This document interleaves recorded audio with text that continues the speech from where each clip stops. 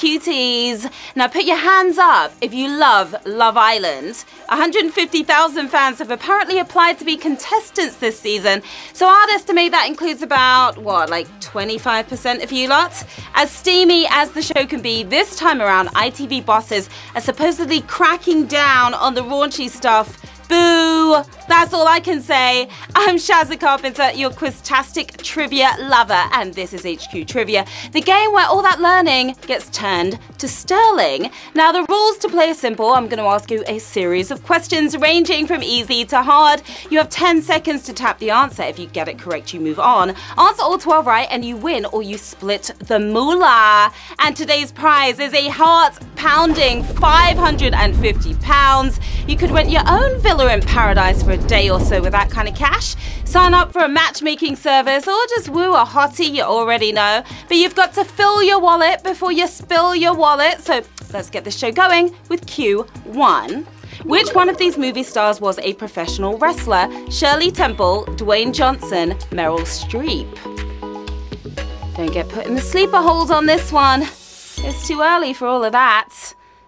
Well, neither Meryl or Shirley were wrestlers. Dame Judy was. Dame Judy bench press, that is. Mr. Douanier himself, Dwayne Johnson, of course, used to be a wrestler. 79,747 of you rocking and rolling to the next round. The Rock was flying around WWE rings before action movie sets, and now he can add HQ Trivia host to his CV. That's prestigious. Q2. Which of these was adopted from the dots and dashes of Morse code? Polka dance, Dalmatians, barcode. Hopefully you're not sending out the SOS signal right now. Dalmatians make great pets, but absolutely no sense as a form of communication. So clear, even a self-service machine can read it most of the time. Anyway, is barcode. Barcode for the win here on Q2. 67,907 of you with the right code here. First patented in 1952, barcodes turned stock taking from a slow groan into a speedy beep. Now it's shout out time. We see you out there, players. Hi to Team Wolf's Park in Livingston. To Gwen, Toby, Liv, Paige, Izzy, Adam B, Adam V, and Melissa heading back from their holiday. Hi to Harry, Elaine, and Dia from Teesside, and Sarah, Ferguson, Tilly, and Tamar as well. Good luck to all of your players in the game. Q3. Which of these places are not located in the north of England? Scarborough, Blackpool, Hastings. I love the Northerners. They're so friendly. It has the largest beach-based fishing fleet in Europe and is located on the south coast of England. Still banging on about 1066 is Hastings. That's the place we're talking about here. 52,965 of you winning this battle here on Q3. If you're after stunning scenery, Hastings has plenty to look at, although arrow-proof eye protection is advised. Q4. Which of these metals was the moniker for boxer Mike Tyson? Steel, iron, titanium. Who's gonna have the knockout win on this one? Hopefully you. He may have been a professional ear muncher, but those gnashers were 100% enamel, punching the creases out of people's faces. It's iron. Iron Mike Tyson, of course. That was quite brutal, but 31,683 of you delivering the knockout here. Tyson became the youngest ever heavyweight champion at the tender age of 20. Not so tender in his case, though. Q5. An estuary is where a river meets what? Canal, sea, lake. There's a little poem, I know, that can help with this. But I'm not going to tell you what it is. They've all shaken a river's hand, but which meeting leads to an estuary? The best mark I ever got in geography. It's a C. I'm just kidding, it's B+, but C is your answer. 25,376 of you nailed that one. More useful 30 seconds ago than it is now. Where the river meets the sea is an estuary. It's a great way to remember this one for next time. Q6. Which of these is not part of the TV show Have I Got News for You? Press cuttings round, odd one out round, missing words round.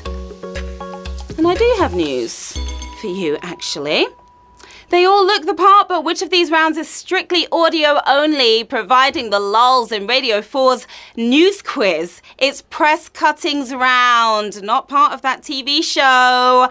And that was quite brutal there as well. Lost about 50% of you there. 12,590 of you there with a cutting win, though. The final round of Have I Got News For You may use press cuttings, but it's actually called the Missing Words round. Q7, which literary figure was not a member of the Ghost Club? W.B. Yeats, Oscar Wilde, Charles Dickens. Ooh, sounds scary. Who wasn't a member of this prestigious club? 3 wicked writers, but who never took his spirits too seriously.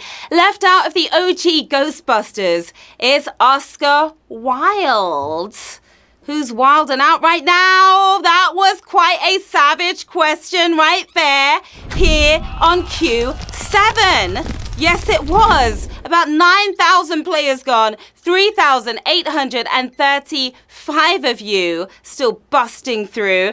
Now, Dickens and Yeats were both part of the Victorian Club, which set out to dispel charlatans and phony paranormal experts. Just the real ones, please. Q8. The vegetable known as the swede originated as a cross between which 2 other vegetables? Turnip cabbage, turnip parsnip, turnip potato.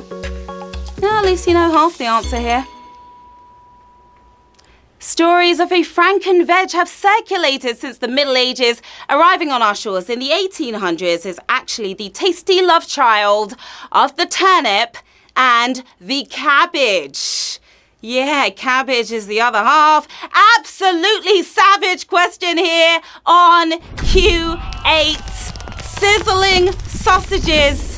364 players left with us. Given protected status by the European Commission, every Cornish pasty legally has to contain some swede, or somebody's getting arrested. Q9. Which of these is not a type of marine animal? Potato worm, peanut worm, spaghetti worm. I'm not the biggest fan of worms. They'd all look at home on a bird food menu, but which plate would turn up empty? The wriggly charm you'll never find in a can of worms. It's the potato worm, because it doesn't exist. That's why 230 of you are wriggling your way towards that win. Now, there's a worm that looks like a sweet potato, but some genius decided to call it a spoonworm instead. Q10. Which of these was not a feature of the world's first published newspaper crossword? Clues, black squares, diamond-shaped grid. Who was around for the first published newspaper crossword? Maybe you remember if you were. Even the greatest crossword detective needs some kind of clue to get started, saving on ink, but at the cost of clarity. Those black squares. That is the answer. They were not there in that first puzzle. 78 of you squared away another win there. It seems diamonds aren't forever, as creator Arthur Wynne eventually changed the grid to the square shape we have now. Q11, the penultimate round. Which of these US presidents is not buried at their national cemetery by the Potomac River? William Taft, John F. Kennedy, Theodore Roosevelt. How well do you know your US presidents? And where they're buried? Arlington is the final resting place for over 400,000 servicemen and women. But which of these presidents is resting elsewhere? The one ghost-in-chief you won't be busting in Virginia, Theodore Roosevelt, for the win here on Q11. 26 of you got that right. Stay alive, guys, because we're moving on to that final round with 26 players left in the game. Another 2 players using their extra lives to get back in. £550 sterling up for grabs right now. Who's going to take home the win? What was the first animation since 1953's Peter Pan to be entered into competition at Cannes? Frozen, The Incredibles, Shrek. Big question right here. You'll have to let this one go if you chose Frozen, because it didn't screen at the French Fest. Incredibly, neither did Pixar's superhero flick, smashing its way into the 2001 festival, leaving the others even greener than he is. Shrek for the win here on Q12. And we have 10 winners, my lovelies.